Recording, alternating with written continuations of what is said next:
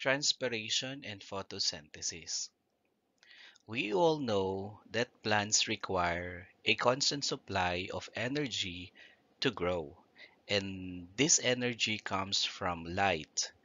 In nature, plants receive light from the sun. Example, in a classroom, you may need to add artificial light so your plants have an adequate amount of light to grow. There are various types of artificial lights that provides differing light spectrums. And before learning about these artificial lights, it is very important to understand how plants use the light in the growth process.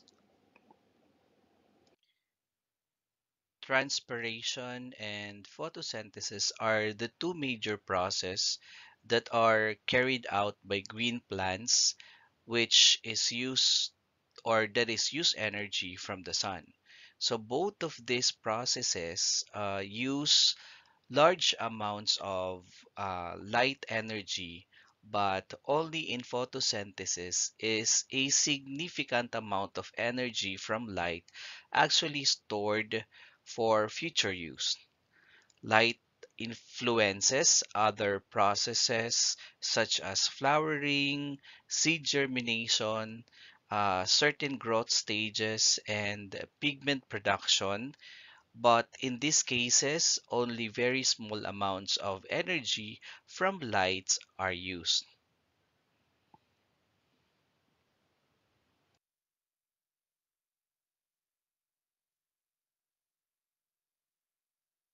What is transpiration? We just studied that the transportation of food in plants occurs in phloem and its water occurs in xylem. Now, we will discuss transpiration and the factors affecting it. Plants continuously absorb water from the soil, but not all the water absorbed is used by the plant. Excess water evaporates from aerial parts of plants and mostly through the stomata below the lamina of the leaf. This process is called transpiration. Ever wondered how plants draw water up against the force of gravity? The evaporation of water from leaves results in a suction force which pulls water up the xylem vessels. This suction force is called transpiration pull. It is the main force that pulls water and mineral salts up the plant. This upward movement of substances is called the transpiration stream. Factors affecting the rate of transpiration. Transpiration depends on evaporation. Therefore, factors affecting the rate of evaporation also affect the rate of transpiration. These factors affecting the rate of transpiration are humidity, temperature, strong wind, and light. Humidity of air. The intercellular spaces in the leaf are normally saturated with water vapor. If the outside air is dry, water vapor will diffuse more rapidly out of the leaf. That is, the rate of transpiration will increase. Whereas, if the air is damp or humid, evaporation is limited. The more humid the air is, the slower is the rate of transpiration. Temperature of the air.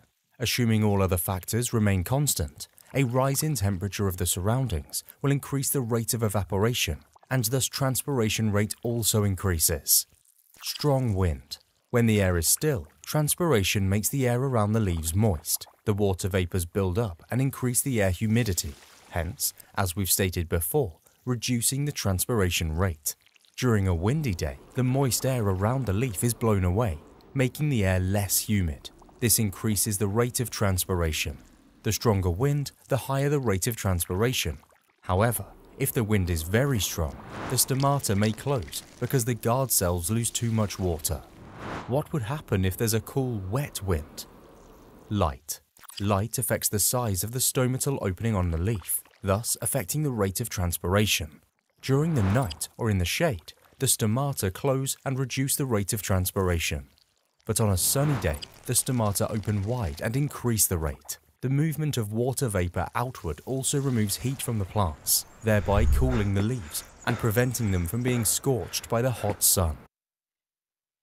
Again, the meaning of transpiration, it is defined as the physiological loss of water in the form of water vapor, mainly from the stomata in leaves, but also through evaporation from the surfaces of leaves, flowers, and stems. To summarize the video, which is all about transpiration, remember that during the transpiration process, plants draw in carbon dioxide from the air through their pores and water from their roots and give off oxygen and water vapor. Energy from the sun evaporates water from the plant cell walls, although this results in a movement of water in the plant tissue, which is called xylem.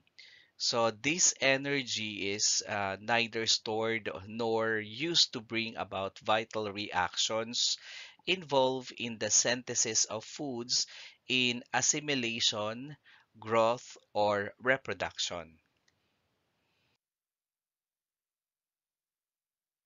What is photosynthesis and why is it important? This is the process of making glucose, which is the energy source for most cell. It makes this from sunlight energy, water and carbon dioxide. Only plant cells can do this.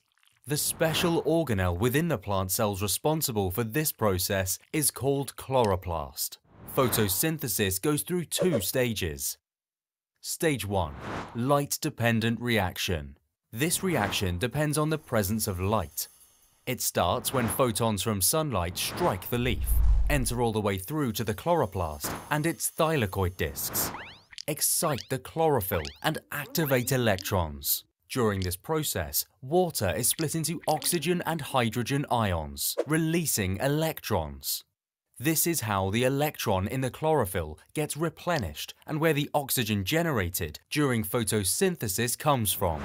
The activated electrons then move through a series of electron carriers, also referred to as electron transport chain, and in this process leads to the accumulation of the hydrogen ions, generating a proton gradient inside the thylakoid compartment. As the protons decrease their concentration gradient through the ATP synthase, ADP and PI come together to form ATP. The adenosine triphosphate, or the ATP, is an energy molecule that cells exchange, like currency, to release energy. The electrons going through the electron transport chain eventually end up combining with NADP+ to form NADPH, another energy-rich molecule that will be used later. Thus, the result of the light reaction is the production of oxygen released from the leaves, ATP and NADPH. The main difference between ATP and NADPH is the amount of energy molecules they release. Stage 2. Light-independent or dark reaction. This reaction can proceed in the absence of light, but calling it a dark reaction might be misleading as it doesn't happen only in the dark. It can just as well happen in the light. This process uses the energy from light reaction to convert carbon dioxide into glucose. This might sound simple, but in fact, the conversion of carbon dioxide to glucose proceeds through a series of reactions that start with 3-ribulose bisphosphate, RUBP, and eventually end up with the same molecule, producing glucose in the process.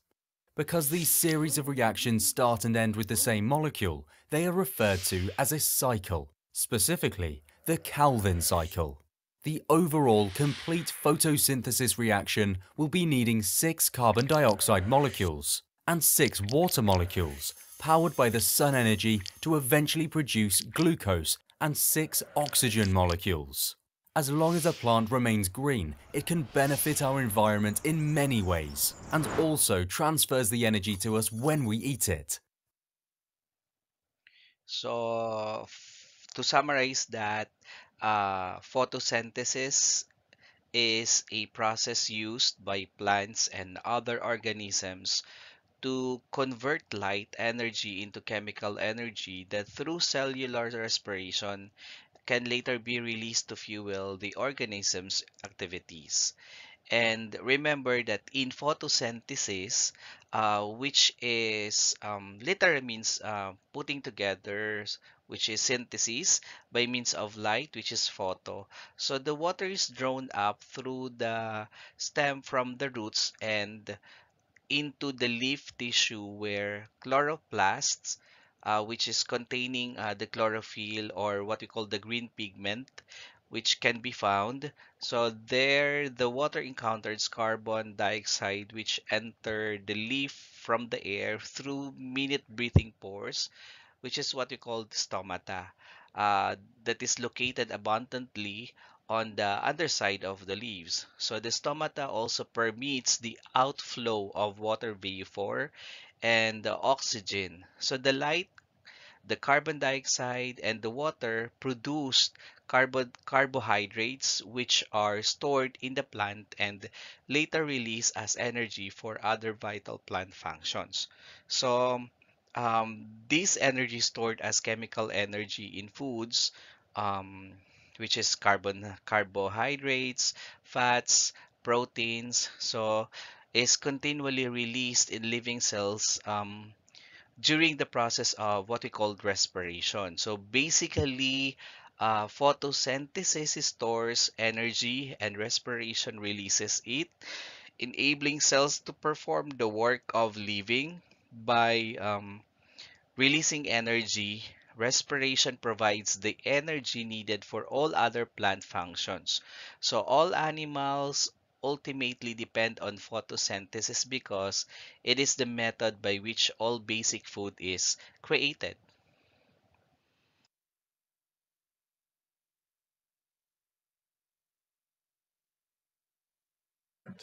CPR. Okay? Now let's get started. C. Capture. A common myth is that plants only capture or absorb red and blue light. The rest of the colors, like green, go unused. Where did this myth come from? Well, in the 1970s, scientists used chemicals to extract the chlorophyll of a plant. They put it into a test tube and then measured the colors that it absorbed. Here's a graph that shows the wavelengths of light that chlorophyll absorbs. On the left, there's a peak in the blues, and on the right, there's another peak in the reds. This shows that chlorophyll absorbs a lot of red and blue light. However, in the middle, in the green and yellow range, the rate is significantly lower. So chlorophyll doesn't directly absorb much green and yellow light. I actually was so interested in this that I did it in my own basement.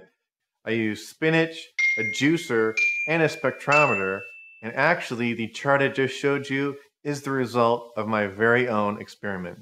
So based upon the results of this experiment, you can see where people got the idea that plants only used red and blue light. Here's a purple grow light. It only puts out red and blue light, as you can see on the spectrometer reading. It exactly matches the chlorophyll absorbance chart, which looks really good on paper, like it's the perfect spectrum of grow light. But in the real world, growers didn't get the best results. The reality is, Mother Nature doesn't leave anything to waste. Plants need a full spectrum of light in order to perform their best. Let's dive into exactly why. Dr. Arnon first set out to prove that the entire photosynthetic process occurs in the chloroplast. Whole cells were not used in his experiments. Now, the key thing to remember is that with this chlorophyll experiment, the plant was liquefied. It was not in its natural state.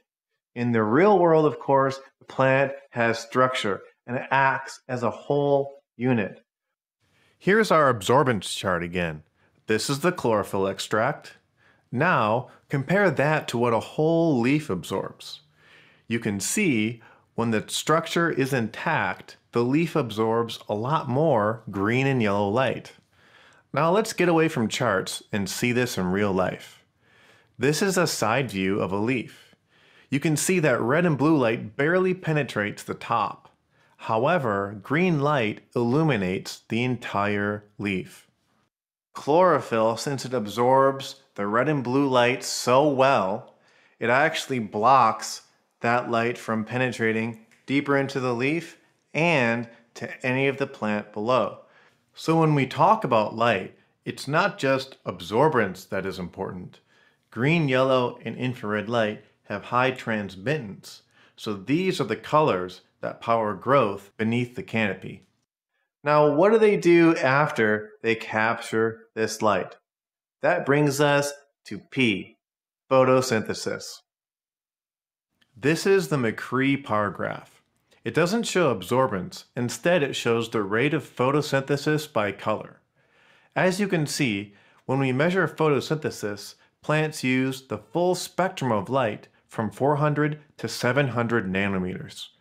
The term PAR is short for photosynthetically active radiation and has become synonymous with the concept that plants only use blue to red light for growth. After the disappointment of red and blue LEDs, growers turned to white LEDs.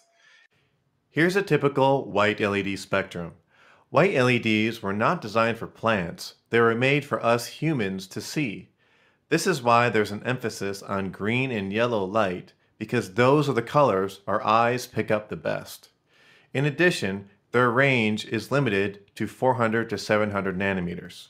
So in terms of covering the PAR range, this is an excellent light. However, it turns out that colors outside this range play an important role in photosynthesis. When Dr. McCree did this study, he limited his variables like a good scientist should. What he did is he set his experiment up to test each color individually. To do this, he took a single leaf, put it into a test chamber, and exposed it to one color at a time at low intensity. Then he measured the rate of photosynthesis. He repeated this for each color. The par graph can be misleading because it shows all of these individual results at the same time. Of course, in the real world, plants are exposed to all colors of light at once. So, what about infrared light? If we look at this graph, it almost looks like infrared light is unused. But remember, this graph is only counting one color at a time. This is where Dr. Emerson comes into play. Dr. Emerson tested what happens when light was given to a plant, 2 wavelengths at a time. One in the red range and one in the infrared range. And what he found was that these 2 wavelengths together increased photosynthesis. This extra boost of photosynthesis is called the Emerson effect. It works when any color of light in the PAR range is combined with infrared. The Emerson effect is the product of photosystem 1 and photosystem 2 in the plant. Photosystem 1 and photosystem 2 work together and share light to boost photosynthesis. This chart shows how photosystem 2 and photosystem 1 interact. First, photosystem 2 absorbs light below 680 nanometers, which is red light. It uses that light to split an electron from water and send it to photosystem 1. Photosystem 1 then takes that electron and uses light above 700 nanometers, which is infrared light, to increase photosynthesis. Here goes. An analogy I like to use is to think about photosystem 1 and photosystem 2 like a high-powered V8 muscle car. Photosystem 2 is like the engine. If you don't turn the engine on, you don't give the car red light, it isn't gonna run. Photosystem 1 is like the supercharger. Turning on by itself doesn't do much, but with the engine turned on, it boosts power. It takes power and weight and real acceleration to pull over the top. Now we've covered photosynthesis, and it's time to move on to R, react. How plants react to light in their environment. It's easy to forget that in nature, plants are growing in all different light environments, and they're going to change the way they grow to get optimum growth for themselves. A great example of how plants react to light is the amount of blue in the spectrum. Blue light is what plants use to sense whether they're in the shade.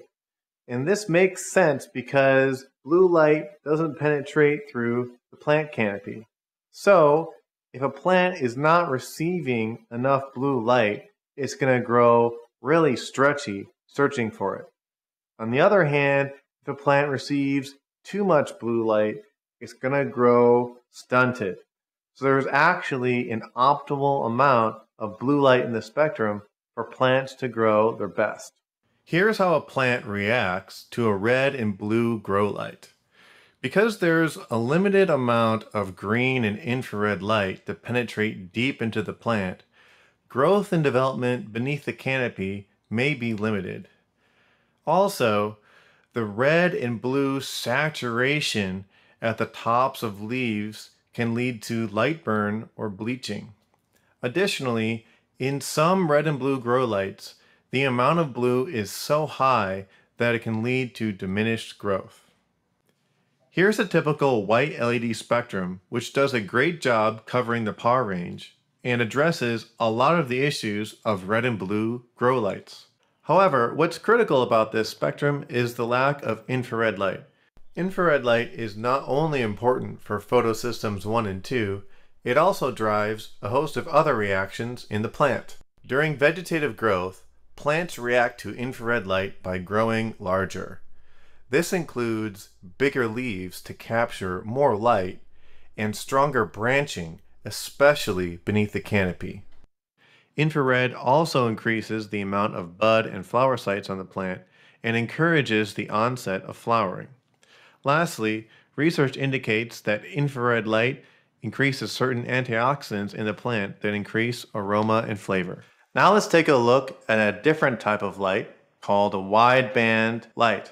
It looks like a white light, but it actually isn't because it's creating colors that our eye can't see in the red and infrared range. This wideband spectrum is designed for optimal plant growth. It has plenty of green, yellow, and infrared light for excellent canopy penetration. The amount of blue light is balanced to prevent either stretching or burning. Lastly, it has an abundance of red and infrared light to drive growth from seed all the way through flower. So again, um, in light spectrums, white light, as it comes from the sun, is composed of waves of red light through successively shorter waves to violet light.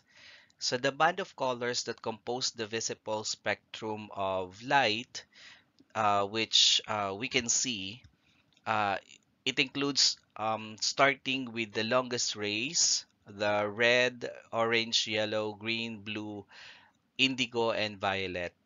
The visible spectrum represents only a part of the radiant energy that comes from the sun, and only a part of the visible spectrum is effective in photosynthesis. The wavelength exists that we are unable to perceive with our eyes beyond the red rays are still longer rays called infrared, and beyond the violet rays are even shorter rays called the ultraviolet. So the fact that chlorophyll is green to the eye is evidence that some of the blue and red wavelengths of the white light are absorbed, leaving proportionally more green to be transmitted, reflected, and seen. So much of the red, blue, indigo, and violet wavelengths are absorbed and used in photosynthesis, while part of the red and most of the yellow, orange, and green are barely used in photosynthesis. So we have here signs of light deficiencies. Number one, plants will stretch and reach towards the light source. Two, stem elongation. Three, plant deformities. And four, no fruit set. Artificial lighting, if your hydroponic garden is in direct sunlight, the plants should receive adequate amounts of light and absorb the spectrums they need. So in a greenhouse setting, uh, the supplemental light is sometimes used to extend the hours of light a plant receives during low light conditions. So if it is cloudy weather or short days, and to extend the growing season of a plant, if you are growing in an area with some but limited sunlight, such as a window sill, supplemental lighting will be needed. So any supplemental light is beneficial to increase plant growth and production. So remember that the higher the intensity and the broader the spectrum, the greater the benefit. So you can grow in a completely enclosed space with no natural light if you provide all the artificial lights needed, but there are several drawbacks, including the costs of the lights and the energy to run them is very high. So there may be a compromise of the plant's needs if the artificial lighting does not provide the complete light spectrum. So the plant needs an artificial lighting will not exactly duplicate the spectrum of light the sun provides. In this table, it shows the different wavelength light spectrum. So whether it is visible to human eye, used in photosynthesis, or used in flowering. So infrared again is the longest rays, none. So the red is visible to the eye or to the human eye, used in photosynthesis and used in flowering. Orange, yellow, and green is visible to human eye and used in flowering. Blue, indigo, and violet is visible to human eye and used in photosynthesis. Ultraviolet is the shortest rays, none.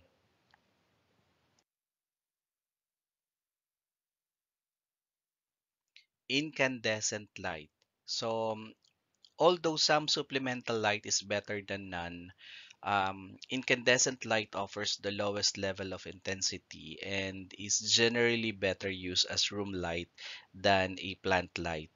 So, specialty incandescent grow bulbs are available and will provide a better light spectrum than a standard incandescent bulb, but the intensity is still limited. Standard incandescent bulbs are high in the red spectrum but low in the blue spectrum, which most plants need for vegetative growth.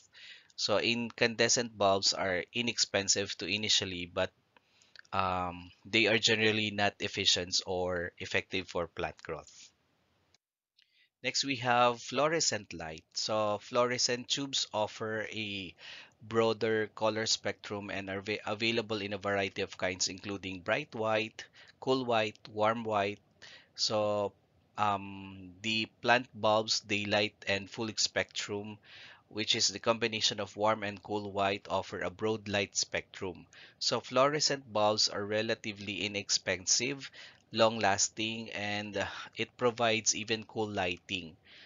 The downside to fluorescent lights is that they are low in intensity and need to be close or to be very close to the plants to be effective.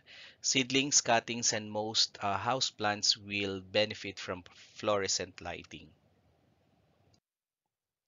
Another light is what we call the metal halide light. So metal halide lights offer a broad spectrum with ample blue light for vegetative growth. The metal halides are most efficient than mercury vapor lights, which at one time were the primary source of HID light. So metal halides are one of the best light sources for plant growth, and if you were using only one type of light, metal halide would be the best choice. Last types of light is what we call the high pressure sodium light. So these light are very efficient. They are long lasting and strong in a yellow red spectrums. Their only disadvantage is that they are they aren't quite strong enough in the blue spectrum, which is for vegetative development. So the high pressure sodium lights are a good choice for flowering plants. because the combination of the metal halide and the high pressure sodium offers the broadest light spectrum and must be used in the situations where no natural light is found.